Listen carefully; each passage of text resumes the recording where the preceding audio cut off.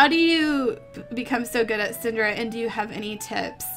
Well, I first started playing Syndra because I saw some of the popular League of Legends players were playing her at the time. Burgerson was playing her, Phantom Lord was playing her, and I just kind of saw the gameplays and I was like, I can play her better than them.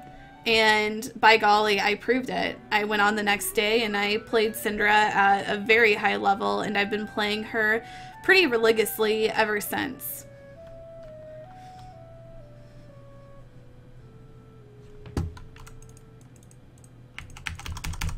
See that? They can't do that.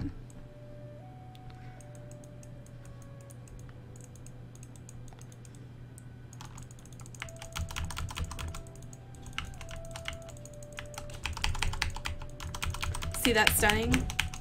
See that stunning going out just perfectly?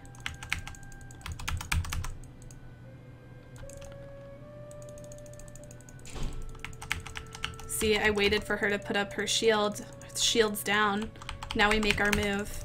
See? And that's how it's done. You kind of have to know about those components.